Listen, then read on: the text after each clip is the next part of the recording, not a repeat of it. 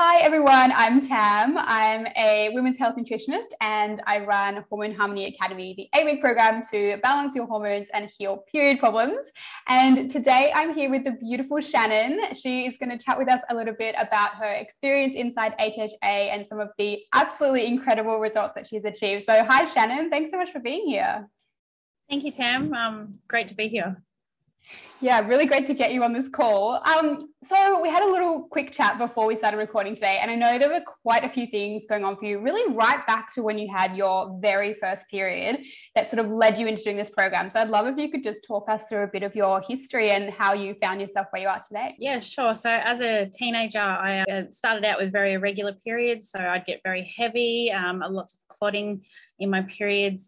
They would last for a couple of weeks and then they'd go away. I wouldn't have them for 4 to 6 months. And then I'd get them again for another 2 weeks. And then I'd have a week break and then another period. And so it was really all over the shop. I would always have period pain to the point where I would roll around on the ground screaming sometimes. You know, Nurofen was the strongest thing that you could take to deal with that was over the counter. You know, you'd have the heat packs every day so you wouldn't want to go to school or work. I had a lot of acne as a kid, and that didn't help with a lot of your self-esteem. So my face, my back, my chest and in my hairline was all covered with a lot of the large cystic type acne, which is quite painful as well. So a bit of discomfort there. And as my family would attest, I had some significant mood swings as well.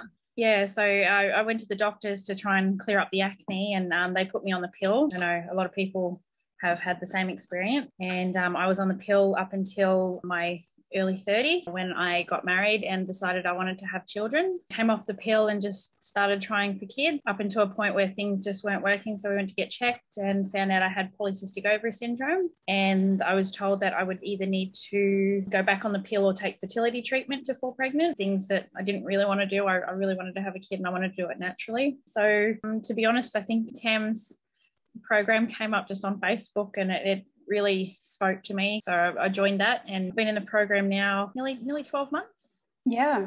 And following all the steps, and I've gone from having very irregular periods, no longer on the pill, lots of acne still, and down to having a 30-day cycle where I'm getting my period every month. And I had my first pain-free period last month. Amazing. And my acne has cleared up a lot. So I still get a little bit here and there depending on what I put in my diet, but no, it's doing a lot better.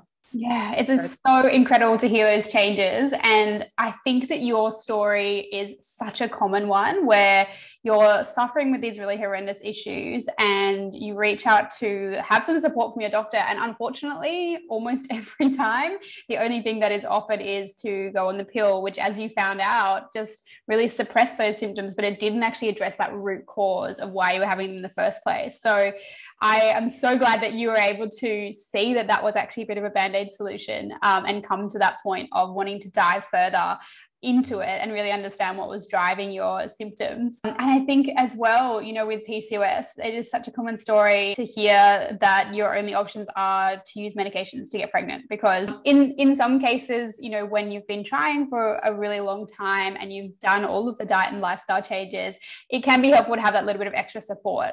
But it's frustrating, isn't it, to not be given that information at the start about how important your diet and, you know, your stress levels and the exercise you're doing and your nutrient status and all those things actually impact on your overall hormonal balance and therefore your ability to fall pregnant. Yeah, look, if I had known earlier on that this kind of thing could have helped so much, you know, the quality of life would have been so different for so many years. Like it's absolutely. And I know if I do have children, I have girls, they'll be learning about this before they even get their periods so that they know how to eat properly and prepare themselves. Yeah, 100%. I feel very lucky to have just had my own baby girl recently, and I will definitely be doing the same as she grows up. So that'll be an exciting thing to teach her about periods. So I guess, you know, you've kind of explained a little bit about what really led you into the program, but I'd love to hear a bit more about what your experience was like once you were in the program and you started implementing some of the different protocols. Yeah, so I've always been into health and nutrition myself,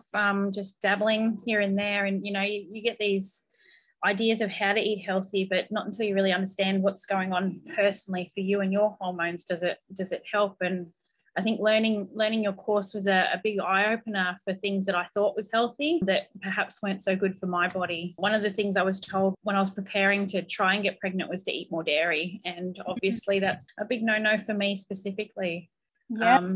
So it was a bit challenging to meet new ideas, but definitely worth the persistence and sticking to the program. So going through, there was a lot to learn, but all very beneficial.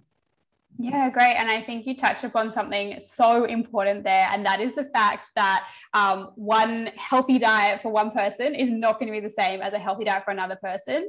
And I think that's something that is really unique about the Hormone Harmony Academy program, is that we have different sort of protocols based on the different symptoms that you're dealing with. And we're able to really personalize what recommendations are going to be best for you to follow, which things, you don't need to worry about because you can't do it all, right? And as you experience, you've implemented the protocols over about a 12-month period, which is fine. It doesn't need to happen in that strict 8-week period that the program takes place. So I think finding those things that are going to be most important and most impactful is really important on that journey, so that you don't feel too overwhelmed by a crazy amount of changes and feel like you need to pull every single thing out of your diet and completely overhaul your life. So I love the way that you've taken this really graded approach and kind of really taken your time. I know you mentioned before we started recording that you were implementing the protocol sort of around your life, which I love. Yeah, there's been a few things like moving house and changing jobs and studying and a lot of different things. So like trying to implement it all at once was way too much, and definitely taking it step by step and just being kind to yourself, which I think you mentioned a lot throughout your program as well, is really important. They're not beating yourself up for not going as fast as what everyone else might be. Yeah, 100%. I think something that I like to talk about a lot is that 80-20 rule as well, because we were kind of chatting about this a little bit before, but I really believe that, balancing your hormones and living a, quote unquote, healthy life, it's not something you just do for a few weeks or a few months. It is actually a lifelong journey, and we're going to have hormones as women. We're going to have hormones for the rest of our life. So I love to think about that 80-20 approach, where we're kind of striving to make healthy choices around about 80% of the time. And then 20% of the time we choose those, what I like to call soul foods, right? So, or even soul practices in your life. So choosing things that light you up and make you feel really great. I think that's the way to keep doing this, in the future, and not feeling like it's that all or nothing approach. Yeah, no, you're definitely right there. So I've just been to a wedding, and obviously there wasn't a huge range of healthy options there, but letting go and just enjoying the moment was really important as well. Yeah, 100%. And I think that some of the stress and the mental anguish that we can create in our minds around not perfectly following a plan or a protocol when we're on this journey to balance our hormones can actually create so much more damage than eating the less healthy choice. So yeah, you definitely hit the nail on the head there. I think something that we really embrace in the HHA program is, whilst there are principles that we want to try to follow most of the time, it's so important to give yourself that grace and allow yourself to have times where, maybe your health takes a little bit of a backseat for a while, and then it comes front and center again at different stages. And that's really, really important, particularly when you're on a fertility journey, right? Because that is a very exhausting, very emotional, up and down kind of journey to be on. So I think being kind to yourself throughout that is so, so important. Like giving up sugar was one of the hardest things to do, I think, and definitely taking a lot longer than most of the other steps. So being kind in that respect was helpful too. Yeah. And I think we go through quite a few different little tips and tricks, don't we, in the program to ease that transition, because I know that it is a tough one. How are you going now with reducing your sugar intake? I have very little artificial sugars in my diet now. So I think most of the sugars come from fruit and veg, a little bit of honey here and there. Yeah. And if I'm feeling a bit cheeky, a chocolate. Yeah, I mean, full disclosure, I eat dark chocolate every single night, and I don't feel right if I don't have it. So there's definitely room for some chocolate. I always say we can focus on the magnesium content, right? Right. Yeah.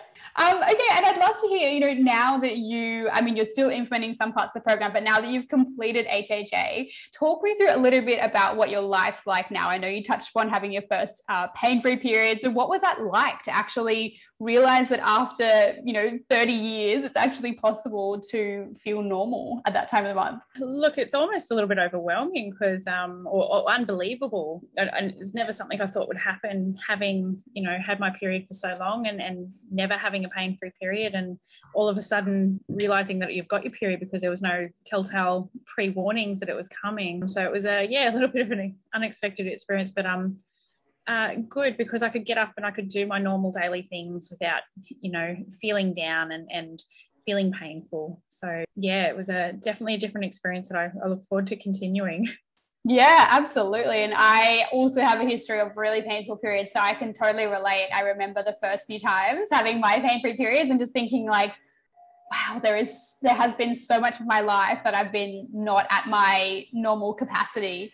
It's okay to be going a bit slower on those days where you're bleeding, and that's totally fine. But to be completely stuck in bed with the hot water bottles and the painkillers and cancelling work or school or study for, several days a month that's a lot of your life that you're missing out on. So it is an overwhelming feeling for sure. I can relate to that, because on the one hand, you're so excited to have this time back. And on the other hand, it's kind of like, wow, I wish I'd done this earlier. I wish I could kind of get that time back that I lost, right?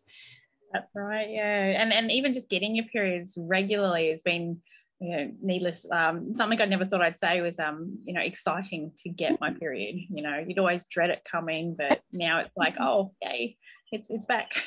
Yeah, definitely. And as I'm sure on that fertility journey, I know that you're still on that journey, but just the fact that you are having regular cycles and that you aren't having all of those symptoms is saying to us that your hormones are in so much better place now. They are so much more balanced. And if you're not experiencing the symptoms you were before, then, you are ovulating regularly. You're not having that, potentially that excess of estrogen that might have been causing the painful periods, potentially the imbalance in androgens that was causing the irregular cycles. Those things are all kind of finding that beautiful rhythm again. And that is the most important part of the beginning of that fertility journey, is just getting things back to a place of being regular and balanced. And then we can focus on that next step. All right. I have one final question for you, Shannon. Would you recommend HHA to other women? Absolutely. I already have. So I've got a family full of endometriosis and PCOS sufferers. So they've already been given you details, and anybody I speak to, I tell them how I've been going through this program and how much it's helped. So I definitely recommend HHA. Oh, amazing. I'm so glad to hear that. And I would love to support any and all of your family members who are interested. So that's great to hear. All right. Well, thank you so much for joining me today, Shannon. I've really loved hearing more about your story, and I cannot wait to continue to see how you go on this journey. Thank you so much, Tam. You have a wonderful day. You too. Thanks.